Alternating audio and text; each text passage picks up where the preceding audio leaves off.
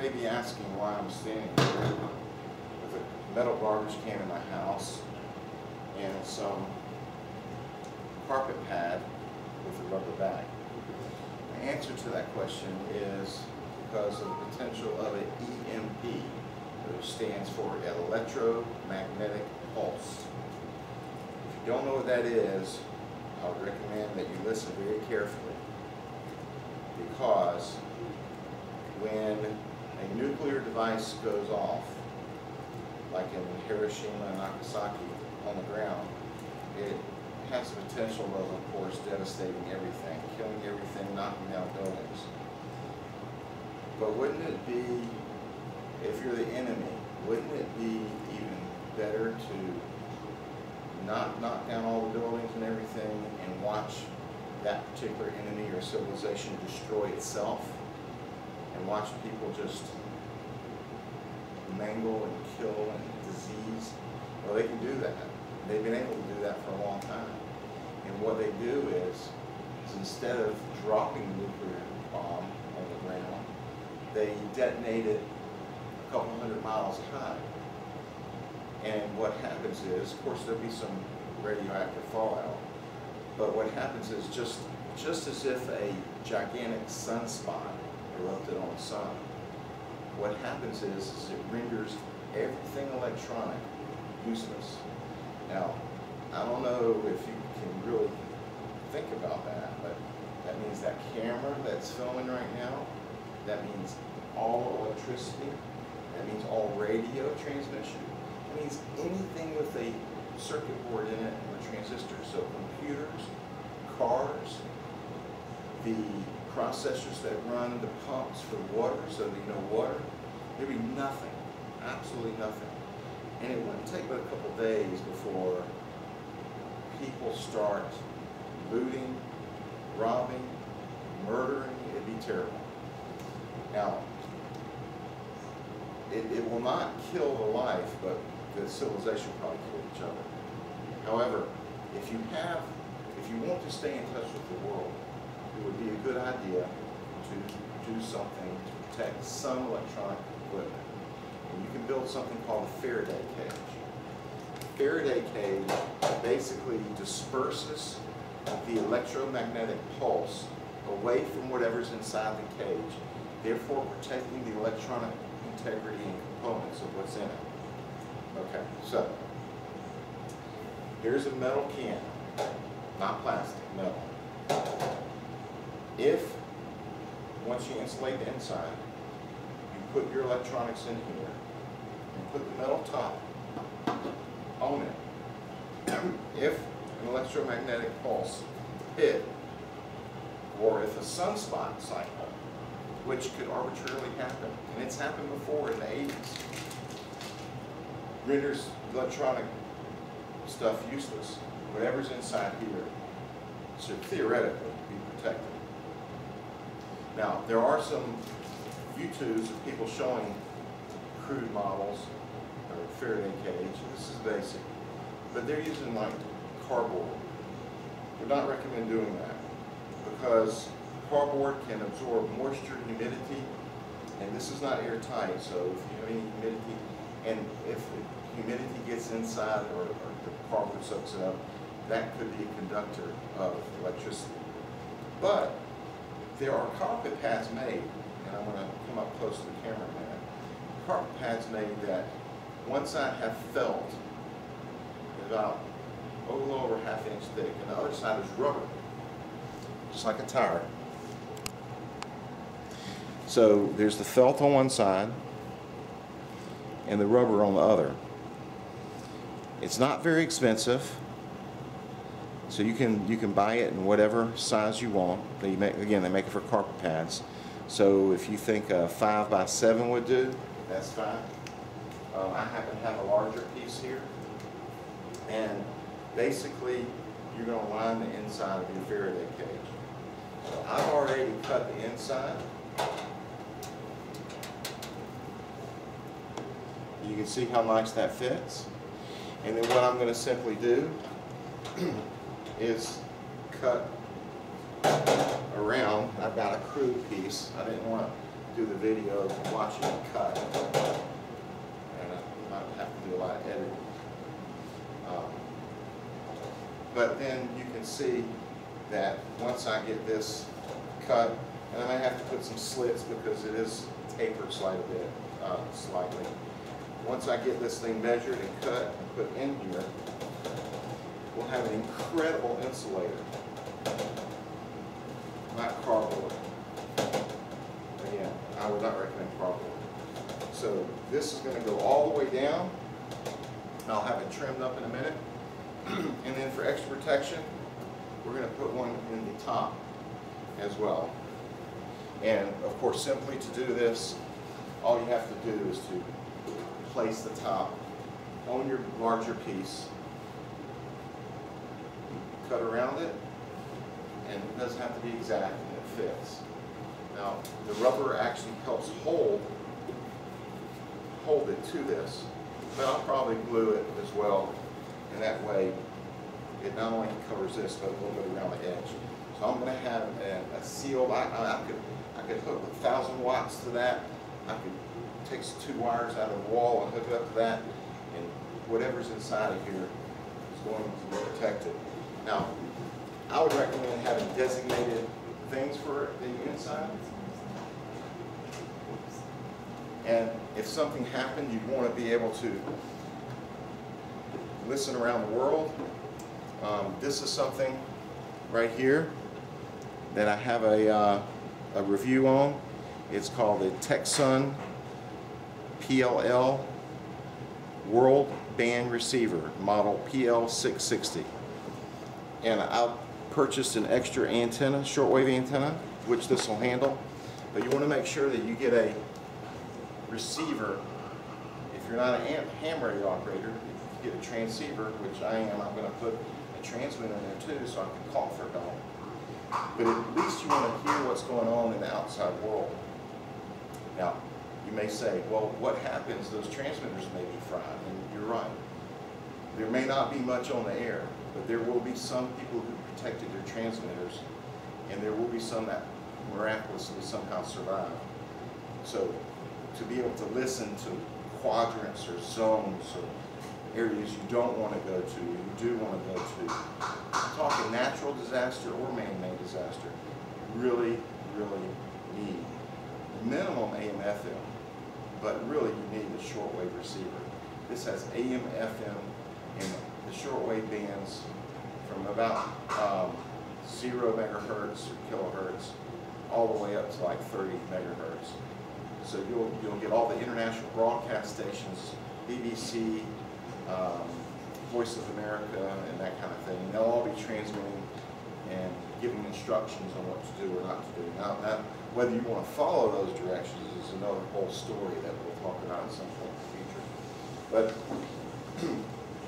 by keeping it in the box, putting it in the Faraday cage, along with other electronic devices, we'll put an extra amateur radio, ham radio, and some things that can be damaged, you're going to be protected.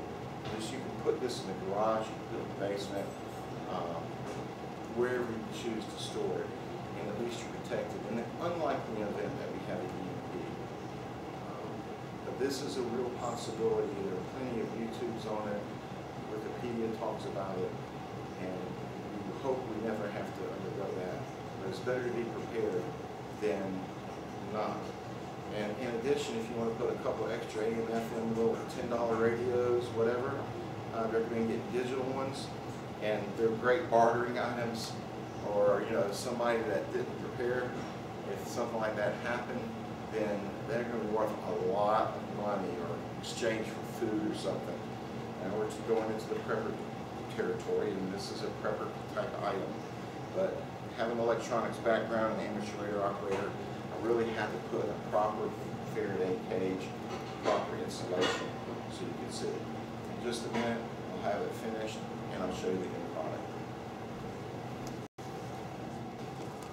Okay, so we have the piece cut for the inside, and just so that we can make sure that the top and that the insulator is adhered to, just if you have some extra caulk that's laying around that, you know, if you don't use it's going to dry out, add a couple things.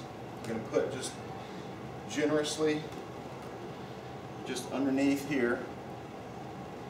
You can see it's not dry yet, so I can push it back down on the rubber side, and then just make sure it's pushed down real good. And of course, within a day or so, a couple hours actually, it'll be dry and it ain't going nowhere. And you'll have your top all insulated. And once we adjust the inside of the can, I've got it cut with a little bit of overlay. Be careful because it's real easy to cut it short. I know because I did that the first time. Anyways, make sure you have a little overlay. You can always cut it down. And then you may have to put a few slits in the bottom. But the good thing about this can, instead of a 30-gallon, this is a 20-gallon. I did this for two reasons. I'd rather have two 20s than one 30. The 30 tapers more, so it's going to be harder to fit something inside without cutting slits.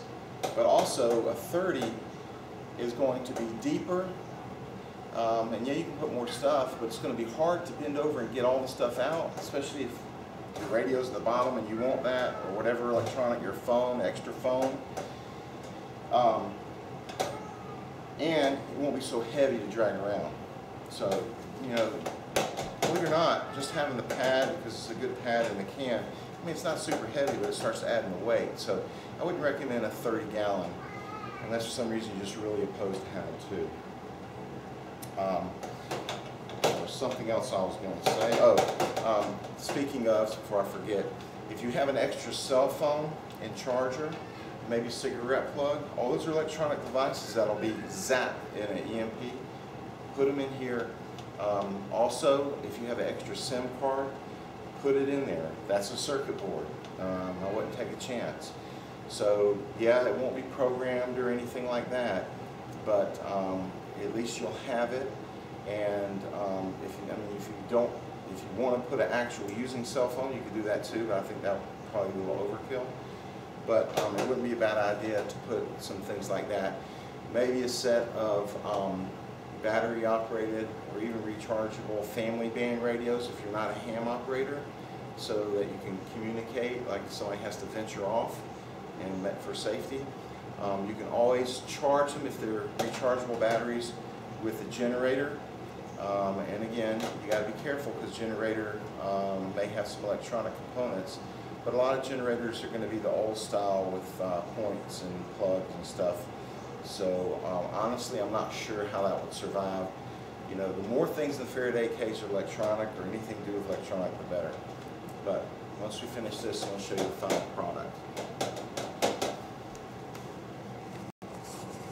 Okay, we are gluing the insulated carpet pad to the garbage can. What we're going to do is, section at a time, generously using some silicone caulk, and we're going to place some dumbbells on that section. It's probably about a quarter of it at a time.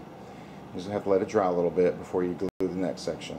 So the insulator, the rubber, one side rubber, felt on the other carpet pad, is now drying, and basically I just used a variety of some caulk.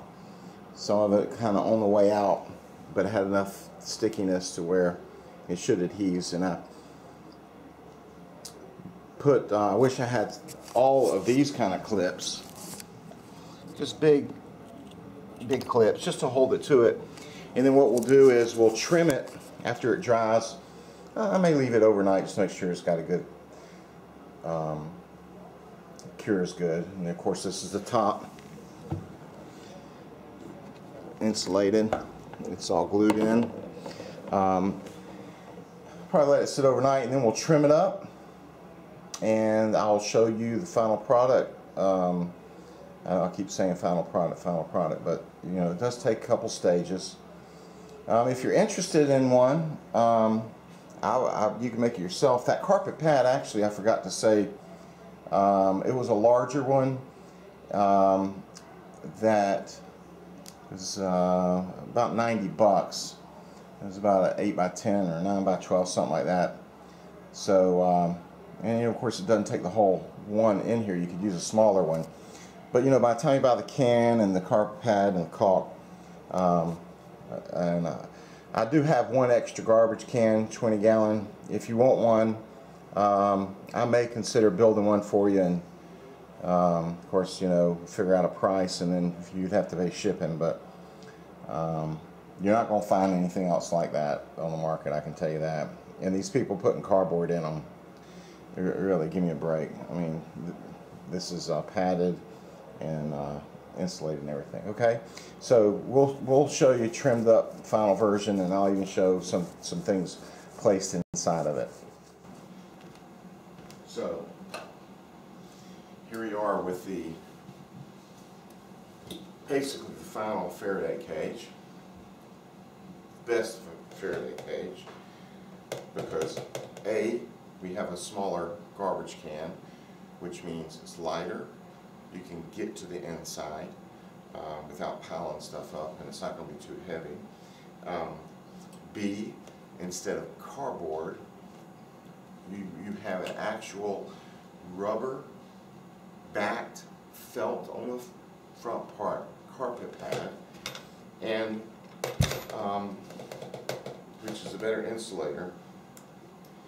And I'm going to take these clips off, which I used just while it was setting up overnight, and we're going to trim up the top, which you can see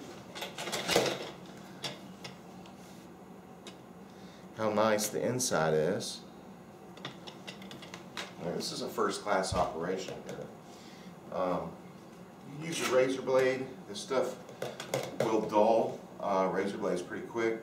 I've got these scissors that have a self-sharpening thing, and I may leave a little bit of extra so that it's a tight fit with the top, but to be honest, you really don't need much. So we'll just go around kind of the top and press against the metal. And I do want it to look nice since we put this effort into it. And one of the first things that I'm going to use to put into it is going to be the radio I showed earlier on the video. It's a shortwave receiver. And people think about, you know, these Eaton Red Cross things, which are great because you can hand generate the power. But the problem is most of those are AM/FM. Very few are shortwave, and they're also not digital. They're just bad receivers. Whereas that Tuscan I showed is actually a pretty good receiver, as I was saying. So there we go. Right there, very nice. And I saw somebody saying that one of the ways you can check is to put a radio in it, and if there's all static, that means it's working.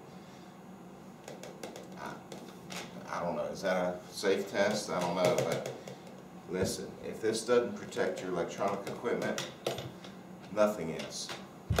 So if we've got a situation where this isn't protecting it, then we're SOL. So anyways, that's how you see. I'll show you another little remnant of, so you can tell again, this carpet pad can be picked up at Lowe's or eBay. I would recommend not just getting the felt or not just getting the rubber, because they do make rubber mats to put underneath area rugs. But again, this one has felt and then rubber on the other side. It's all one piece. So the rubber gives you that great insulator, and the felt gives you the softness. So you don't, I mean, it's not super soft, it's like a recycled felt, but this is the best one. And again, it's not the cheapest, but it's the best for Faraday cage. So if you have any comments, or like I said, I have one more garbage can. I'm probably just going to keep one. I may end up selling one. It's a lot of work behind the scenes when I cut the video, so I'm not thrilled, but I do have a box I could ship it in. So if you're interested, I could possibly do one for you. It took a couple of tubes of caulk as well, which was surprising. And I'll probably let it air out of there too, just for the caulk smell. But anyways, let's hope the EMP never happens. Let's hope there's no sunspot that wipes everything out. But the sunspots activity is probably more of a possibility. Well, we know the sunspot will happen. That will wipe out a good deal, if not all, of our electronics. We just don't know when, whether it's in a year, 2, 3, or 2, 3 centuries or millennia. We just don't know. The EMP would be a man-made event, but you know, Iran is already working toward nuclear capability, and from what I understand, they also have, I think it's 3 submarines on order which could deploy nuclear weapons, but also I've heard they have cargo ships or military ships disguised as cargo ships, and the hatch, or the so-called storage containers, will open and they can fire off nuclear weapons. That's not good, because they could be right off the coast of the U.S. and either directly hit and drop it on us, or they could fire one over the center of America and create an EMP, which would just devastate, and like I said, we'd probably devour ourselves. So as hams say, 73s, that means the best to you and goodbye, and we'll be posting more videos on the various topics that I'm familiar with.